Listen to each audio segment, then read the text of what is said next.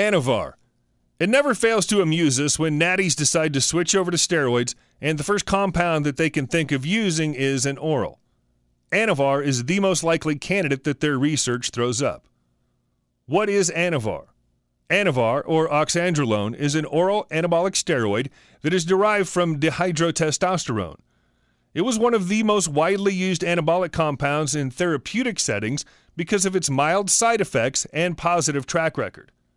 Anavar is extremely beneficial in increasing muscle mass in patients after a surgery or after prolonged exposure to corticosteroids. It has also been used for increasing bone density in osteoporosis patients. Results: 2 structural modifications to the DHT hormone make it more anabolic than testosterone, with only 24% of the androgenicity. Therein lies the appeal of the steroid with females. It can give you all the positives of an anabolic steroid with very little risk of the androgenic side effects like virilization. Lean muscle. Anavar prevents nitrogen depletion caused due to exercise, and it improves protein synthesis.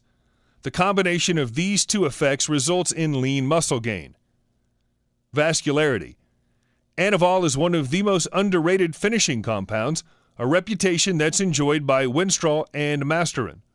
It can increase your vascularity and provide a nice dry look to the wet gains that you'd make with Test or Deca. Fat loss.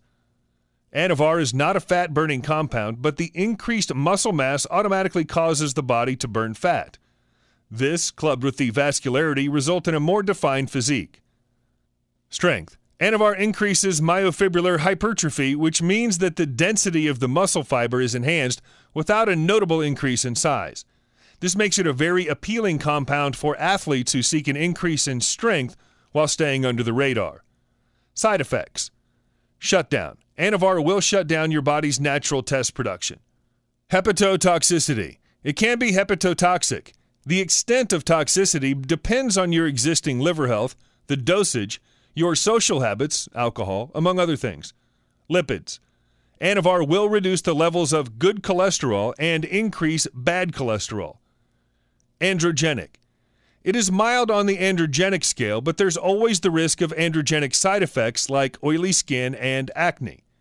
On a positive note, the possibility of Anavar causing estrogenic side effects are close to zilch. Anavar versus Ostarine. A lot of athletes these days are opting for SARMs in place of Anavar. One possible alternative compound is Ostarine. Ostarine is a mild SARM. It won't shut you down. The changes to your lipid levels will be negligible. It is not hepatotoxic, nor does it cause any androgenic side effects. Using Anavar. Despite what your research throws up or what you've read on the internet, use Anavar with as much caution as you'd use any strong steroidal drug. Use it with testosterone. If you're going to use it in a standalone cycle anyway, use supplements and cycle support to limit the extent of damage that it can cause.